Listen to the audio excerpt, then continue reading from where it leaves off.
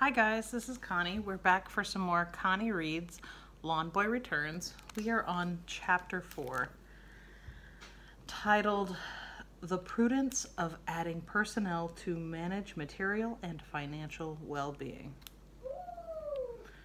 I'm glad you asked, Arnold beamed at Alan. Since everyone will be initially part-time, they'll set up shop in my house.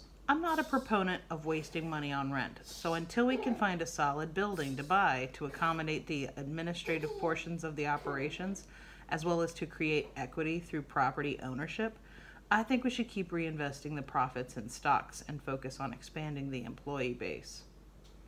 Well, sure, when he put it like that, I could see that I was never going to become a pre-teen real estate mogul if I wasted earnings by renting rather than buying. Like I had a clue. But Alan nodded like he'd wrestled with the rent versus buy dilemma every day, and Kenny was sliding his chair closer to Savannah. Arnold turned to them and, as if he'd somehow known that I'd be bringing my buddies to this meeting and had a plan in mind, said, I'm glad to have you two on board. I'm glad to have you two on board at this critical point of the development and extension of the brand. Alan, I'd like you in-house to help keep things running here at the command post. And Kenny, if you could work in the field with Pasquale and Louise to assist the yard crews, that'd be far out. Here's a laptop. Arnold handed me a shiny silver rectangle. I loaded it with our bookkeeping, scheduling, word processing, and address book programs. The systems are linked between the 6 of us, and the entire network is password protected. Gib will look after your things so you can concentrate on the lawn mowing operation and, of course, school in the fall. He's right. I can't worry about the phases of my operations when I've got a trig test to study for.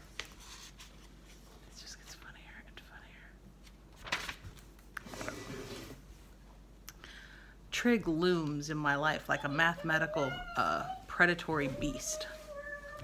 Savannah and I will set up quarterly tax payments and establish a trust to protect your savings and start your college account. And, of course, a retirement plan.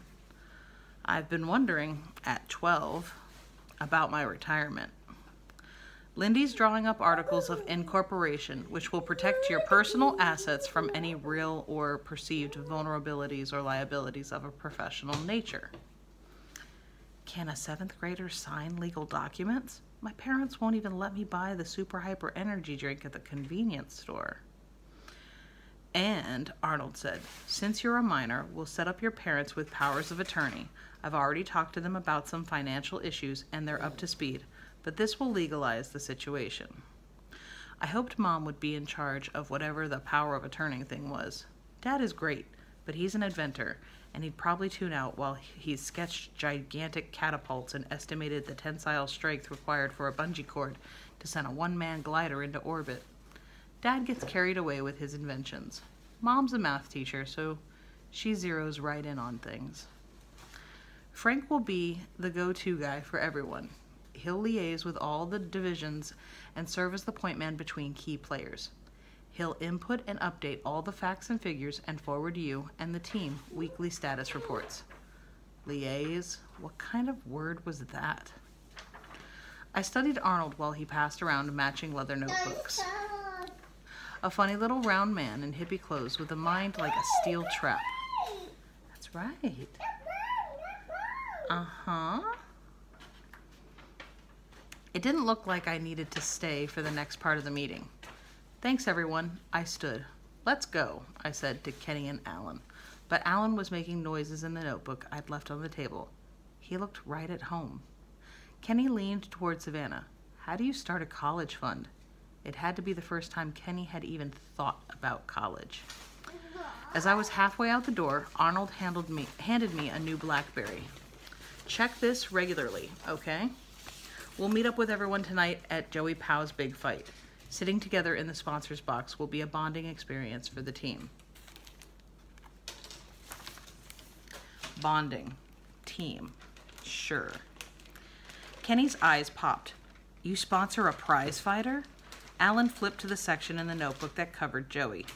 His lips moved when he read, though, so I knew he was a little rattled by all this news. I drove home and into the garage, shut the door, and sat on my lawnmower in the dim light to think. Some people take yoga classes or meditate, but for me, sitting on the lawnmower helps make sense of things. There's something about looking at the picture of the turtle and the rabbit on the throttle that puts everything in perspective. Right now, my life was in rabbit mode. If Mr. Bunny had been taking human growth hormones and was overly caffeinated. And that's the end of chapter 4. Be careful with that and enjoy. Please and thank you, and I will see you for the next installment. Have a great one. Bye.